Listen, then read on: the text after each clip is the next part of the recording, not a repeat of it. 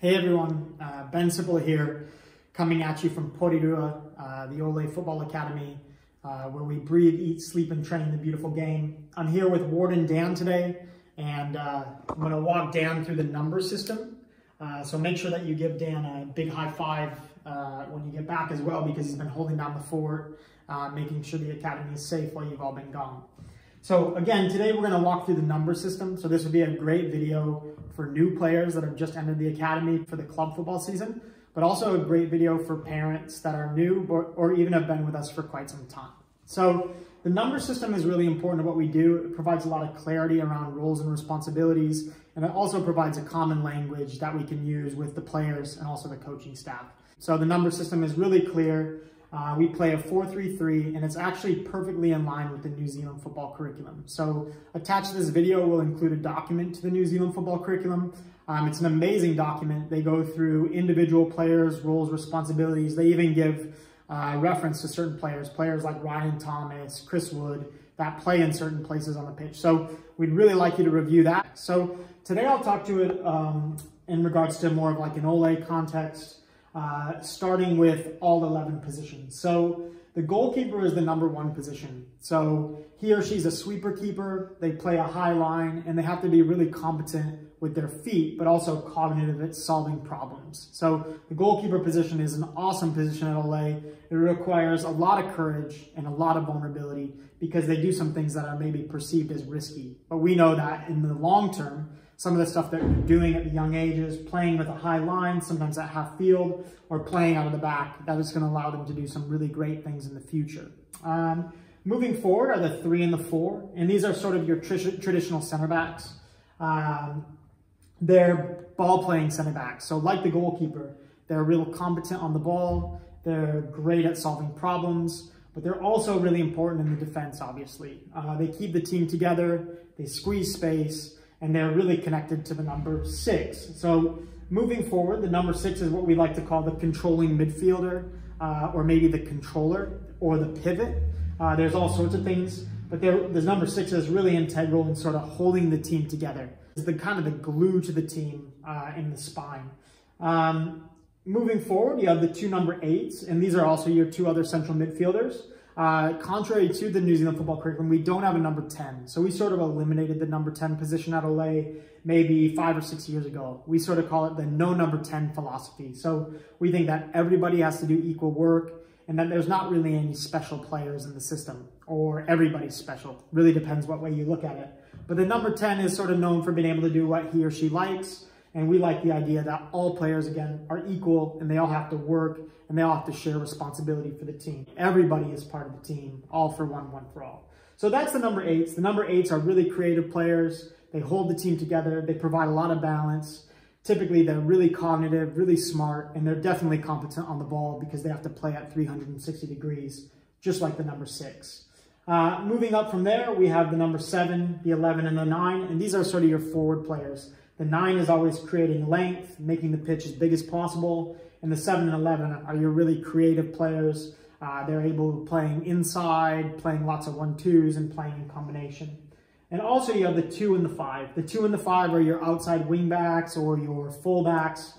Traditionally, you might call them something like that, but they provide width and they make the pitch as expansive. They make the pitch as big as possible.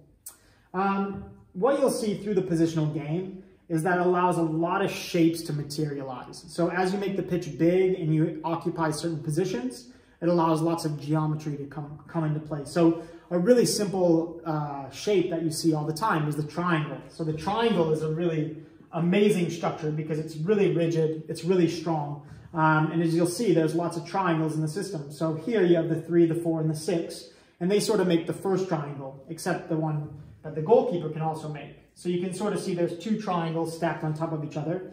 And if you look at another triangle, you have that of the 6 and the 2 8s.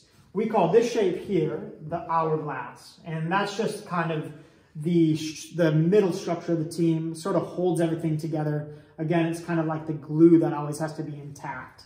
Moving forward down the spine, you have the 9 who creates another triangle. And depending on the number 9, he might play more high or she might play high. Or they might come in and they might even play as a false 9, where they're more into the midfielder. But you can still see that the triangles are present.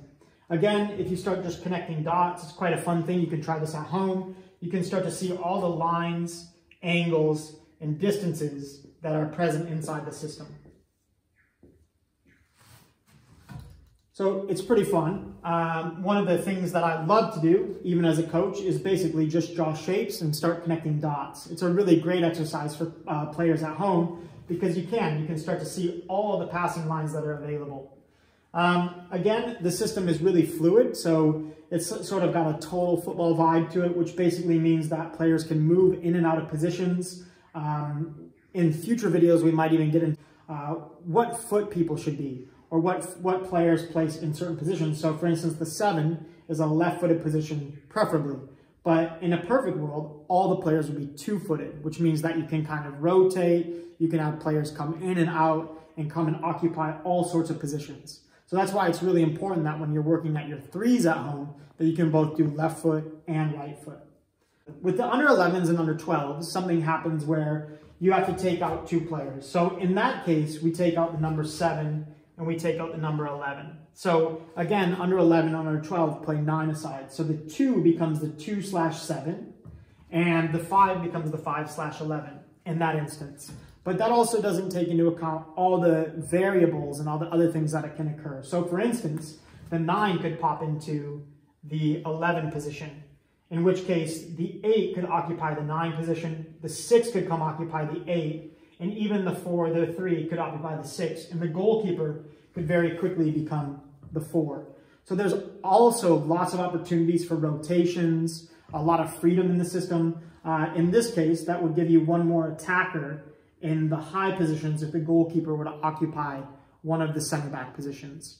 There's lots of things like that can happen inside the system, and you can still retain your numbers. One thing we would like for you guys to try at home tonight is maybe just sit down on the table with mom and dad. You might be at dinner and have a salt shaker, a pepper shaker, a cup, the tomato sauce, or ketchup as we call it in the United States, and actually lay out the number system and talk through the numbers and talk through little rotations that you could do, maybe preferences and positions and which foot players would want to use to maybe pass down this angle or pass across the field. So there's all sorts of things that you can talk about. It's quite a fun little project to go sit down again with mom, dad, brother or sister, and just kind of investigate and get curious about the number system and why we do certain things. And then come back to some of the coaches with questions that you might have. So for instance, why do we like to play with the number 4 as left-footed? Why do we like the 6 to be 2-footed? And why does the goalkeeper play a high line? These are really great questions that come into play. We'd love to hear from you guys. Talk about football, talk about how you're doing, talk about your hit hat training, how your 3s are going, or any ideas you might have about training.